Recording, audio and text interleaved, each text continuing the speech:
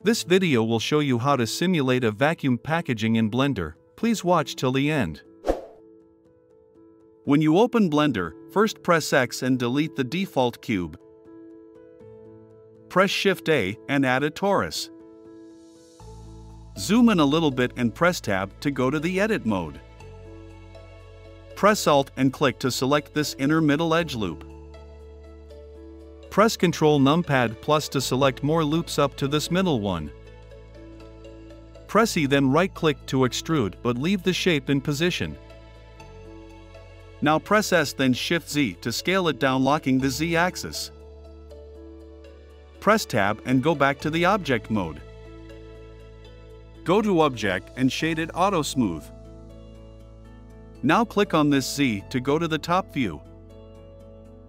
Now select the object and press Shift D then X to duplicate it there along the X. Press Shift D again and duplicate it there. Now select all of them and press Ctrl J to join them into one object. Press Shift A and add a cube. Now click on this Z to view it from the top and press G to move it relatively in the middle of the object we want to pack. Now press S and scale it to entirely cover the object we want it to pack. You can turn on X-ray visibility to clearly see what you're doing. Click on this X to go to a side view and press S then Z to scale it along the Z, make sure it's really small. Now press Tab to go to the edit mode. Press Ctrl R and type in the loop cuts you want, then right-click, in my case I used 40. Go to this side also and press Ctrl R and type in the number of edge loops you want as we did for the first one. Come here along the thickness and press Ctrl R to add an edge loop also. Press S to scale it out a little bit. Now press Tab to go back to the object mode. Go to the physics properties and add a cloth physics. Scroll down and activate pressure. Click here and make it 5. Scroll down and click on the drop-down arrow on shape. We need to assign a pin group, so let's press Tab and go to the edit mode. Make sure this edge loop is selected and go to the object data properties. Come to vertex groups and click on the plus icon to add a vertex group. Click on Assign to assign this edge loop. Now press Tab and go back to the object mode. Go back to Physics Properties and under Shape click on Pin Group and select Group. Expand the timeline a bit and press the space button to play the simulation. As you can see, we have our shape filled with air. So just look for a frame where it just covers our torus object. Come to Modifier Properties and click on this drop-down arrow to apply it. Now that our geometry covers the torus objects, first show me some love by hitting the like button. Select the torus and the packaging object, then click in this Y to go to side view. Now press or then 90 to rotate it by 90 degrees.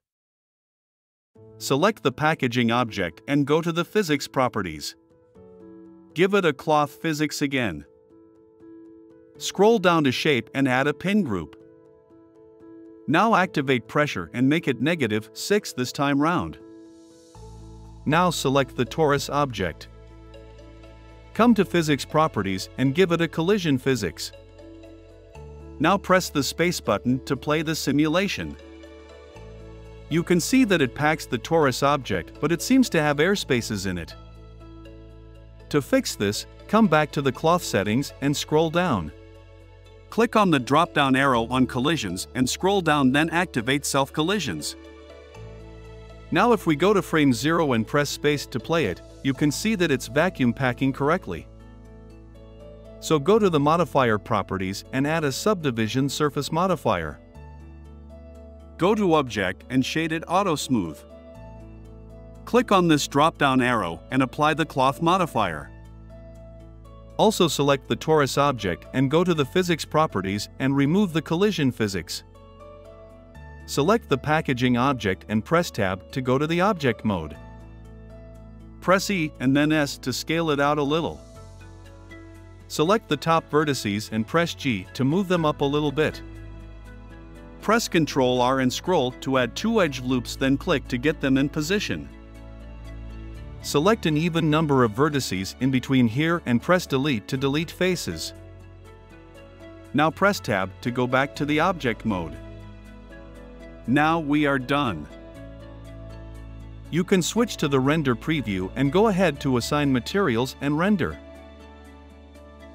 Thank you so much for watching up to now, I really appreciate. If you found this video useful, please consider subscribing to this channel and hit the notification bell so that you never miss out on our latest content.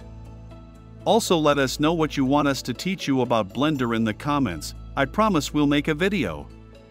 Have fun animating. I sign out.